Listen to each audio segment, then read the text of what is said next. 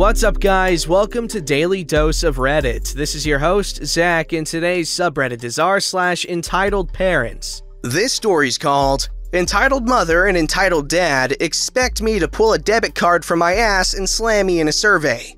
A few years ago, I worked as a branch manager at a mid-sized regional retail bank. It was a small branch, so it was just me, a personal banker and assistant manager, and 2 to 4 tellers. We had a college pretty close. It wasn't a Division I school or anything, but they had a football team, a Division III, which was popular locally and competitive in their division.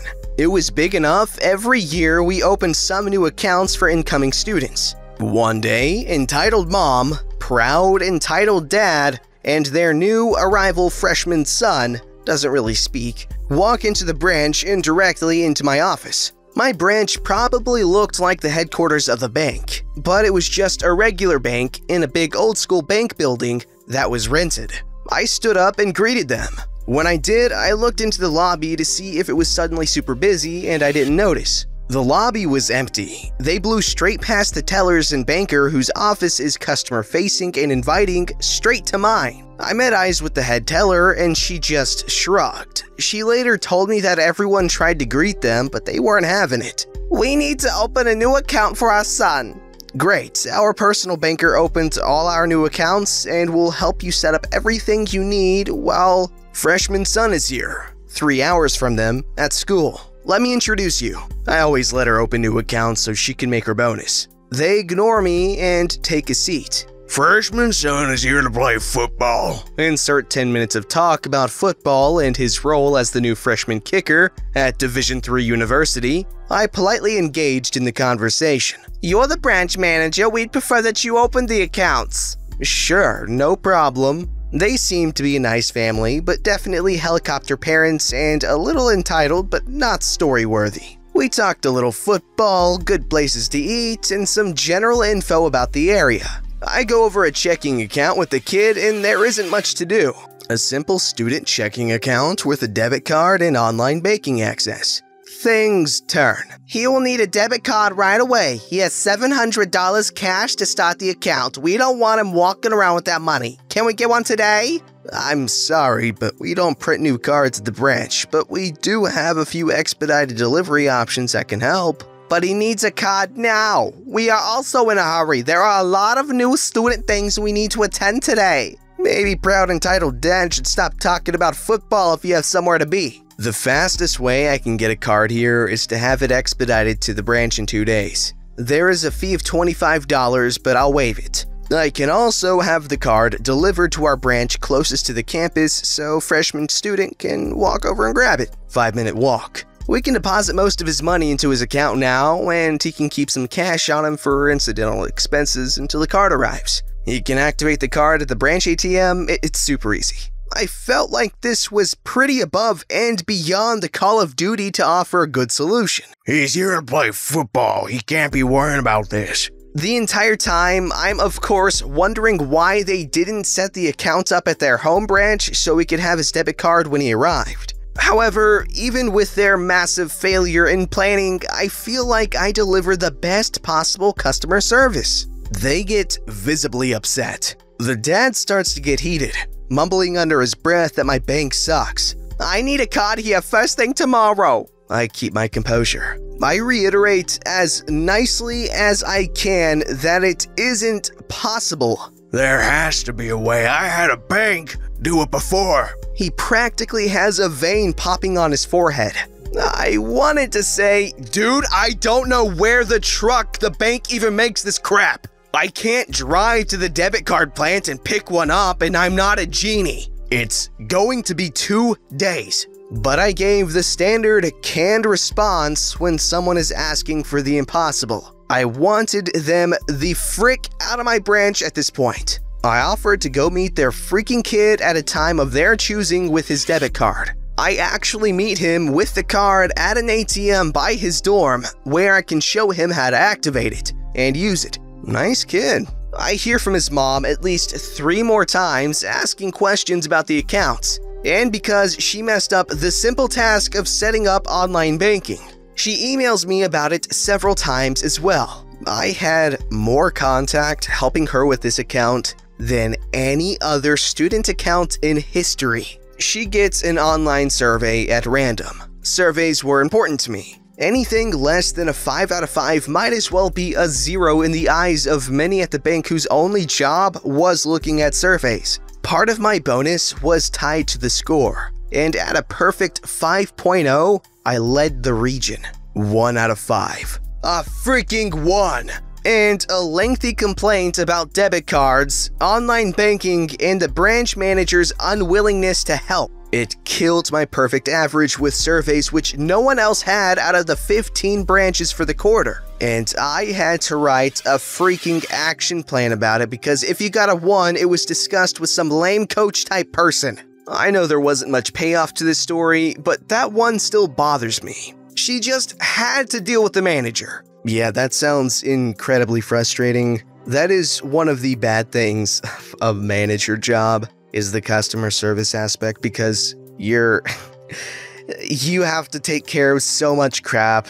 Oh my gosh, customers, they're stupid. Not all customers, obviously. What I'm saying is the ceiling for stupidity in customers is really high, really high. And not everyone gets up there, but you know from all these stories, a lot of them do. This story's called How to Ruin a Wedding for Everyone. I just got home from the wedding of a really good friend of mine, and I'm fuming. It's a long story, so bear with me. My friend planned her wedding for a long time, and everything was just right. She always wanted a winter wedding, and she had luck. It even snowed a bit today, so she was super happy until the aunt-in-law showed up with her daughter. The daughter was wearing a long, silvery white gown. It was a skin-tight, strapless mermaid dress, no jacket or anything, while it was -1 degrees. The ceremony. Aunt-in-law, who I'll call Ale because that's a really good name, Ale and her daughter, entitled daughter, arguing with the church officiant who told entitled daughter to wear a kind of scarf to cover her shoulders. They yelled at him that it's a ridiculous and outdated rule. The groom told them to go with it and stop making a scene. Entitled daughter kept complaining that it's too cold in the church until the person next to her told her to suck it up a few times. Ale cried the whole time, so loud people started telling her to keep quiet or go out. The shooting. Ale tried to place entitled daughter as far in the centers of the photos as she could, and asked the photographer constantly to take photos of just her daughter. He said no, and Ale got sniffy, complaining about how unprofessional he was. The dinner. Maid of honor and best man gave both short but sweet speeches. Ale reached for the mic. By the looks of my friend and her husband, this was not planned. She told a story about how her daughter and the groom were childhood best friends, and how sad her daughter got when they had to move because she, Ale, started her own business in town 20 kilometers away. Ale said she was hoping her daughter and my friend can get best friends because she can learn a lot from her daughter. Ale handed the mic to her daughter. She said she was so happy to have made it. She wants to become a vet, and as everyone knows, this is a lot of hard work. But she would never miss the wedding, and made jokes about how she's now behind with her studies. It looked like she wanted to say more, but the best man grabbed the mic, thanked both for their speeches, and told us to enjoy the dinner. Ale and entitled daughter talked so loudly every table could hear their conversations. They wouldn't stop talking no matter if they wanted to listen or not. Ale was praising her daughter the whole time and talking about her business trying to get sales. She owns some kind of decor shop and told me she provided the wedding with the decor. Later, my friend told me this was bazooka salad because the deco was from the maid of honor, who bought it from IKEA for her. It was cringy. The second photo shoot. The snow had melted a bit and it was kind of muddy, and that's when crap hit the fan. I wasn't there because it was way too cold for me, so I missed the final act. But a few guests told me what happened when they gossiped about it later. With that said, I don't know how much of the following part is true, so take it with a grain of salt. Apparently, one of the guests stepped on entitled daughter's dress, and she was furious. She apparently yelled at him and called him a donkey. She just kept going, even after he apologized to her. The groom finally had enough and told them to go home. This is when Ale told the groom he was a booty hole the whole day to them, and she didn't deserve to be treated like that. She tried to shove him only to slip, and according to the guest, she twisted, or at least hurt, her ankle in the process. Mother-in-law offered to drive them to the hospital, but they refused. The aftermath. By the end of the day, the mood was down. Guests left early, and my friend is mad. It was supposed to be their day, but entitled daughter and Ale tried to make it all about them, and she was way too shy to say anything against them. She feels like it's her fault. The groom and his family are pretty mad about Ale too. The mother-in-law told me her sister was always like this, and nobody on the groom's side wanted her to come because of this, while the maid of honor is angry because of the decoration lie. The family of the bride's side, who are really non-confrontational, tried to talk it down and tried to justify the actions by saying maybe they had a lot going on, or maybe it was our fault because we should have cared more about their needs. Yo, hold the phone. First off, that family, sick and nasty, alright? I say sick nasty because as in, sick, that's cool, nasty, Anyways, I really love people like that are always trying to love it out, instead of, oh, I'm gonna make you eat my fist up your butt. Second, I really feel bad for the bride and the groom. Oh my god, wedding's expensive, stressful. And I know this speaking without any experience in weddings because it just comes across as very stressful and expensive. It's to waste that with pettiness and stupidity. To the gallows with them, man. Freaking Skyrim intro style, they're freaking entitled butts. This story's called Your Grandmother Won't Help Me, So I'll Help Myself to Her Money. Little bit of background. My mother and grandmother inherited some shares in an old investment in the family. We call the investment the Ute because it is a handful of Ute shares that my great-grandfather bought. The dividends come every other month, and considering that my grandmother is not a spring chicken, she relies on this income to supplement the household. I live with my grandmother and pay rent to help out, and my younger sister stays with us too. Lately, there have been a lot of issues with the investment. Usually, my parents and my grandmother would split the check evenly, but 2 months ago, she took the whole thing for herself. It has caused a host of problems financially since then. My mother's justification for taking the check was to get a loan for a new house, because no one would give them a loan with their credit. My mother took nearly $2,000 from my grandmother in October, which she was not even remotely apologetic for. I had the pleasure of having this conversation with my mother last night. Here's the cast. Landlord is the current landlord for the property they own. Little brother, me. Entitled parents is my mother. Yes, landlord is just extremely intrusive lately and it's making us want to move for sure in February. Where do you plan on getting the resources to move by then? Ute. Remember, you only get half of the Ute. I will have your ass if you take my grandmother's share of it again. Respect your elders. Most places you can pay the security deposit in first month's rent separately when you move in. I promised a half of this coming one. This coming check? You mean indefinitely? You are not getting away with taking the Ute again.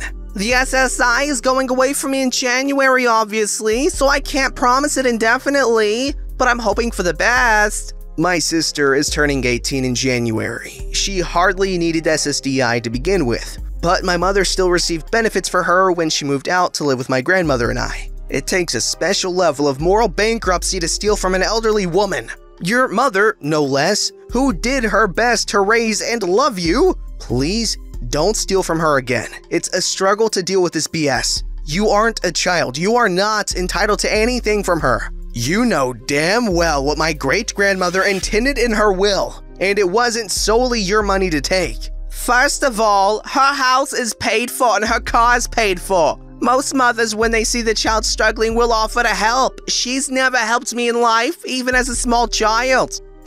Despite any arguments we have, if you were in dire financial straits, I would do everything I could to financially help you. You didn't choose to be here, I chose for you to be here, and for that reason, amongst others, I will always take a partial responsibility for you and your financial welfare. I don't care if you're 50. Grandma wouldn't help me if I was being kicked out of my home. Period. She doesn't care. She just doesn't. I'm not stealing from your grandmother. If I need more than you here or there, it's because overnight here my income will have gone down by $770 a month, and I'm trying to avoid being homeless. It's not to squander away money. Even little sister said it's kinda messed up that grandma's taking half the check. If I could buy a house, even get a mortgage, that would cut the prices down by half that what I pay per month with rent. The rental market is the highest in the Midwest, so you have no right to really say anything. Pay your bills and pay your rent, and then we will see how you feel. If she can't be compassionate enough to help me out when I'm about to lose my home, for instance, then I need to help myself, because as a mother, my first priority is to make sure little brother has the things he needs. Hey, it's me again. I'm talking to you about your behavior, Mom. It's hurting people that love you. Please, if you have any sense left, stop stealing money from my grandmother. My behavior is appropriate for the given situations. All I did was say I couldn't promise. Now let things be. That money isn't yours to take. I'm done discussing money with you now. I've explained myself thoroughly. You and little sister have a good night. Give her my love. I blocked her after this. I'm at a complete loss of what to do. My grandmother has allowed a lot of the mistreatment to happen, especially with the theft. I feel stuck. I just wanted to get this out. First of all, buddy, holy cow, that was a lot of dialogue. I'm not complaining. That was fun. I'd never used that voice for such a long time, like consecutively. It was so strange. Again, I dig it though. Second, I am sympathetic to your situation. That sounds soups dupes rough, man. This story's called Entitled Kid Thinks He's Entitled to My Sister. So I think you all know who the cast is, so let me get on with the story. I worked at a summer camp and my sister attended as a camper. Guess Entitled Kid's age. On the very first day of camp, Entitled Kid declared his love for my sister, and he didn't even know her name. I'm pretty sure he had a bad home life, and that's what caused his behavior. He always hated doing activities without her, and he even tried to kiss her and succeeded. But then it got weird. He literally slapped my sister's butt, and then he bit me and other counselors, and he even cut me with bloody safety scissors. And his mom/grandma didn't give two craps about what he did. He even jumped in the water at the pool and had to be saved by a freaking lifeguard. When he realized that my sister didn't like him, he pursued other girls as well. He was 5! Later on, we were at a farmer's market, and he was there in a freaking jumpy house, and he tracked down my sister and sat on her lap and bit both of us. Well, psychologists of YouTube, what? Don't forget to like, subscribe, and hit that bell to never miss an episode.